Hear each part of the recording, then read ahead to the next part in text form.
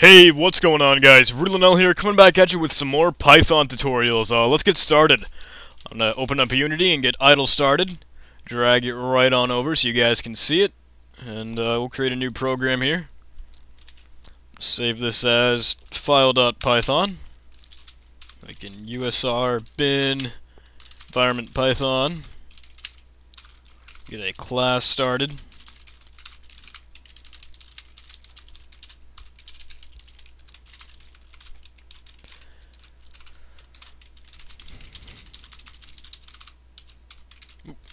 Make sure you have both underscores on either end.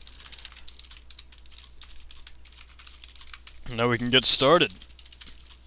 So now today we're going to be checking out strings, like we have been in the last couple of tutorials. So let's create a new string. Self.string can be equal to, this is a string.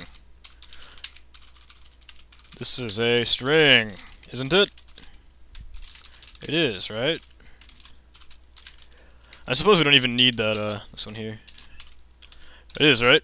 Alright, so now we're going to take a look at the new function called, you would normally be able to work with it as a string, and then you would find the first occurrence of a substring, or you'd be looking for something inside this string. So if we checked out string find, and then we were looking for is inside our self.string, it would go through and look for it, and then, hey, it found is right there on the index 2, because we have 0, 1 for h, and then we have 2 right here. It starts with that I, and then you have is. So let's give it a go. If we print it out, self.string dot find, make sure we use our dot selector here, and then we can find is.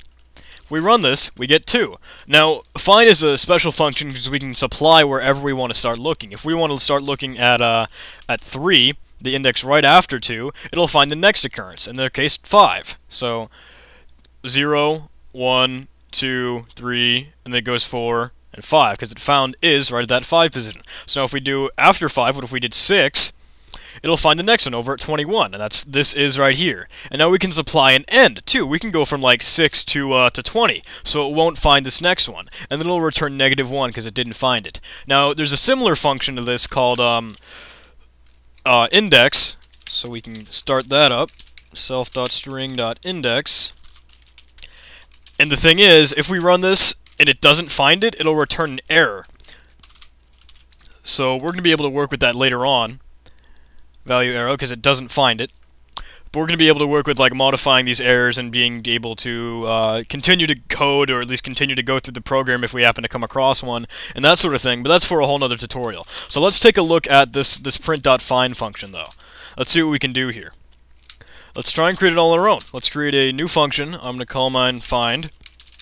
We need the self keyword, we need the string, we need to know what we're looking for, we need to know the start, and we need to know the end. So it's a whole bunch of arguments here, but we're going to be able to make up for all of them. And remember, some of these were optional. Start and end were optional. So we can do start equals 0, and end is going to equal none.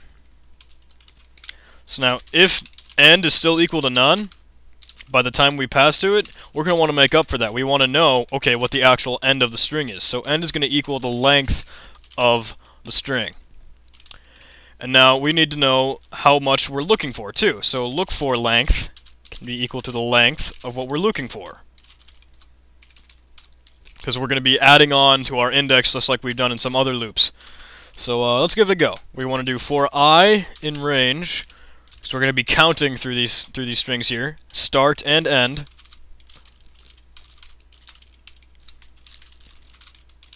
Get our code block started, and then we can test if the string at our current position is equal to the beginning of what we're looking for.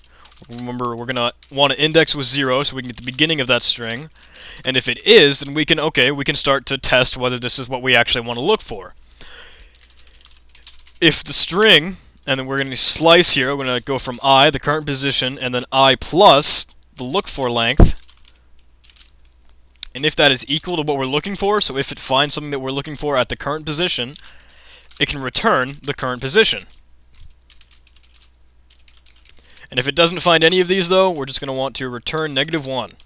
Because just like how that find function did up there, it's just going to return what it didn't find. So let's try it. Let's try our new function. If we just went with the regular one though, it goes for -1. So if we try it with that same arguments with our function, self.find, we can pass in the string, can pass in is, because that's what we're looking for. We can go for the start, we'd say 6 for now, let's do 20, and then we can keep a look at it. We get -1 and -1.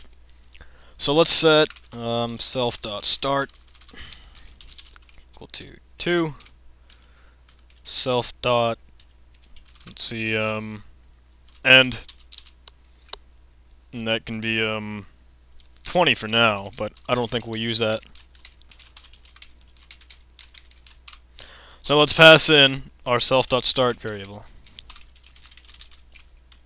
In our case it will be 2, so we'll get returned 2 and 2 because it finds it at that second position. If we switch to 3, it'll find it again at 5, because that's what we're looking for. And then if we tried it again right after that, let's say maybe 6, we get 21 because it finds this one over here. So now if we do supply that self.end variable though,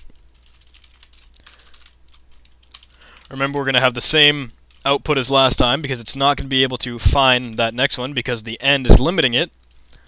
We have -1 because it can't go up until 21. It's only looking at this portion of the string. It ends right before that last is at the 21st position. So there you go, guys. There is the here's the back end of the find function, or at least one way that could possibly work. As always anyway, I recommend you use the built-in function. But here is an example or one way you could get that same job done. But thank you for watching, guys. I hope you enjoyed this, and I will see you in the next tutorial.